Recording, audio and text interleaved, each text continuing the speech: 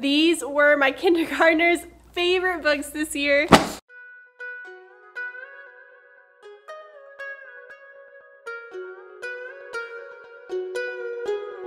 Hey sweet friends, welcome back to my channel. My name is Maylene Call from Mrs. Call's Campers. If you're new here, I just finished up my first year teaching kindergarten. I actually did this same video when I taught first grade.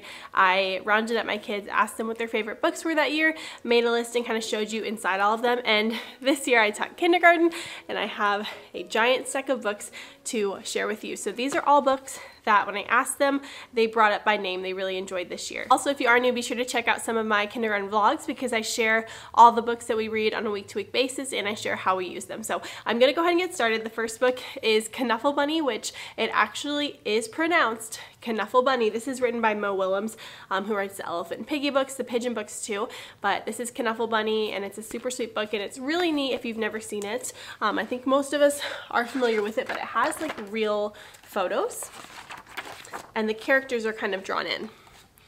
So here's them in their city, and it's about a little girl named Trixie who can't talk, and they go and get their laundry done, and something happens to Knuffle Bunny. It's super sweet. There's a Knuffle Bunny 2, and apparently there is a Knuffle Bunny 3, but my kids adored this book. The next book is by the same author, Mo Willems, and this one's kind of a classic. Don't Let the Pigeon Drive the Bus. They adore this book, and this is one of those books where you are supposed to kind of talk back with the book. So the pigeon is talking to the students, so that's really fun. They also really enjoy the Elephant and Piggy books, just getting to read them on their own or look at the pictures. I think they said their favorite Elephant and Piggy book this year is Should I Share My Ice Cream? And I think they feel that way because it was kind of special when we read it because we read it with the first grade teacher too. So they love Mo Willems as an author. And then we have Grumpy Monkey. This is by Suzanne Lang, and my kids adored this book. And this is one of those books that we read using the app Novel Effect, which this video is not sponsored, but Novel Effect is an app that kind of gives you sound effects to your books. And this one has really, really good sound effects, so they thought it was extra special. But it is about this monkey. I think his name is Jim, or maybe that's the gorilla. Jim. Yeah, Jim is the name of the monkey, and he's grumpy the whole book, and at the end it's just super sweet. So I love this book. I had a couple of grumpy monkeys in my classroom, but they thought this book was hilarious. Also, this book was donated by Morgan. She's the Beach Classroom on Instagram. Thank you so much, Morgan. My first graders love this book too, so this has gotten a lot of love. The next book is Pig the Winner, which this is a sequel to the book Pig the Pug, which we actually read after we read this one because I didn't get a chance to read it sooner in the year, but my kids adored this one. So many of my kids were like, this is my favorite book this year. Right after we finished reading it, they wanted me to read it like 3 more times. It is about a very sore winner, and it is a great book, tons of fun. This was donated by Narissa Miller, so thank you so much. We use this for game day, but it's perfect even at the beginning of the year when you're doing team building activities. Love this book. And then we have Una, which is very special. It is about a mermaid who is a treasure hunter. She has a best friend named Otto that is her otter best friend, and they run into a little bit of trouble in the waters of the ocean. It's a really good book. I think for my kids, they didn't necessarily get the concept of it as much, but they still really enjoyed the story. This would be really great, I think, for 2nd grade. So if you're a 2nd grade teacher, definitely look into this book. Next up is one of my favorite books. It is Not Quite Narwhal. It's funny because when my kids first heard this book, they thought I was saying not quite normal with these masks that we had on all year, and that kind of fits too, but it's Not Quite Narwhal. They loved this book. It's about a unicorn who was maybe born under the sea, but he spent his whole life with narwhals. He thought he was a narwhal, and then he discovers unicorns one day and something happens. But this book is super sweet. We loved it, and this was actually donated by Taylor and Liana, so thank you so much for this. My first graders loved it too. It was one of their favorite books and definitely one of my top favorite picks too. And then we have Bubble Kisses, which I used this book for Bubble Day. That's why I got it. So this is a book that we read in the past like 10 days of school, and it's got kind of like a little rhyme that goes with it. It's less of a story, more of like a fun sing-song book, and there's actually a little CD in here and a QR code you can scan, but it didn't work for me because my technology never works, so we didn't get to hear the actual melody, so I kind of just made up a melody as I sang the book, and they love, love, love when books rhyme. So this was one of my kids' favorite books too, I guess, just for the rhythm and fun of it. So Bubble Kisses. Next up, I have to give a huge shout out to one of my favorite series, and if you follow me here on Instagram, you know what it is, and that is the What Should Danny Do collection. So they came out first with What Should Danny Do? And then I think What Should Danny Do School Day? And then What Should Danny Do on Vacation? And What Should Darla Do? And all of these were sent to my class by the authors, so thank you so much. But these are always my kids' top books. I think their favorite this year were these two. Like, they mentioned this one by name, What Should Danny Do on Vacation? And then What Should Darla Do was really fun too. So these were kind of their top 2 books this year. But these, if you're not familiar with them, are your choose your own adventure stories. So Darla has 8 stories in one. Danny on Vacation has 9. Danny's School Day has 8.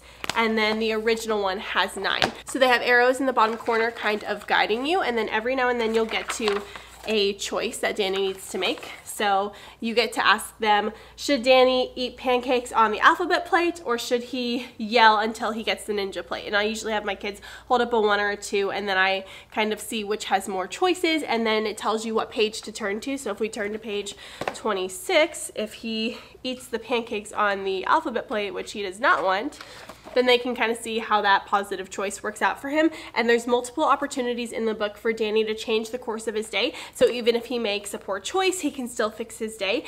And it's also really nice because you can go through and just see the different endings and kind of have those conversations. So What Should Danny Do is always my favorites, and it's always a hit with kids. I also dressed up as Darla for Superhero Day, so love that. Next is another shout out to Jory John and Pete Oswald.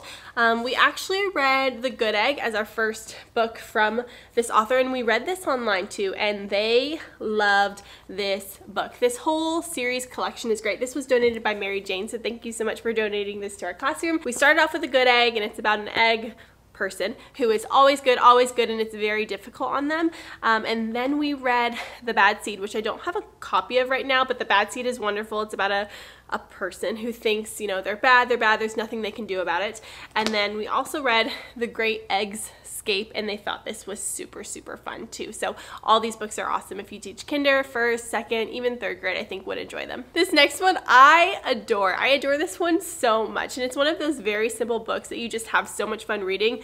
This book, I think, did it have sound effects on Novel Effect? I can't remember, but they loved it. It's called I Want My Hat Back, and there's it's this bear who is very monotone and boring, and if you've watched my vlogs, you kind of know how I read this book, but he is missing his hat, and he's looking and he's talking to all these people and asking them if they've seen his hat. And it's also a very predictable text, which is great for young readers, young listeners, because they feel like they kind of get the story. And there is a very funny plot twist at the end that had my kids dying of laughter. So this one, highly recommend. Very popular. And then we have 52, which was actually sent to us by the author, but it's a true story about a whale whose range is way too low for the other whales to hear him. So he's lonely, but he's also okay with being lonely, and it's a really good example for our kids. And there's also a short on YouTube that you can watch that goes along with this book. So this one was super popular with my kids, and it also reads kind of like a wordless picture book does. So even if your kids can't read it, the pictures themselves tell a really good story. Another book that has a short that goes along with it is Hair Love, and I absolutely adore this book too. This was one of their favorites, and it's about a dad and a daughter, and the dad is struggling to do the daughter's hair, and there's some really sweet moments in this book. It's very special. We watched the short, we read the book, and it was something that they wanted to read over and over again too. So again, highly recommend this book. My kids loved it. It was wonderful. Also, I want to show you the illustrations in this book too. They're great. The next one is super fun. It is The Very Impatient Caterpillar, and we did this whenever we were growing butterflies, and it's the funniest book. It is such a trip to read, especially if you get really into it with your kids. So he kind of is a very crazy impatient caterpillar, and even until the very end he has the kids laughing. So on this page, now what? Build your chrysalis. Chrysalis, right, I knew that. What? How did you do that? He's just so silly and fun, and the kids adore him. There's actually a second book to this collection, and it's called The Very Impatient Butterfly, of when he's a butterfly. We didn't get a chance to read it, but I know it's super popular, so this one definitely pick up, and if you grow butterflies, you need this book. The next one is Dandy. This is a book that I hadn't even heard about until I taught this year, and I love it too. This was one of the books that my kids wanted to read over and over again. It's about it is a father-daughter relationship, and a weed appears in their yard, and Charlotte, the daughter, is in love with it.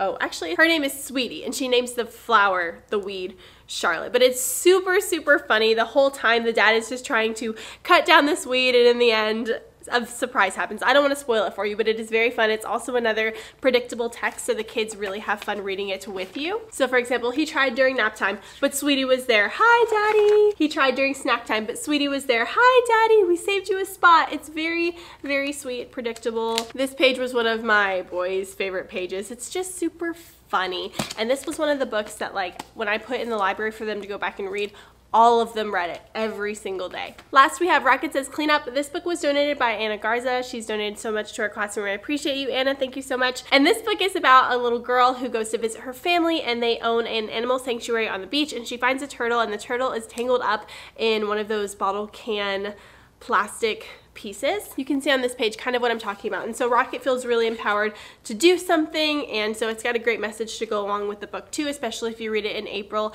around Earth Day. But there's also just other elements to the story that make it fun and interesting to read.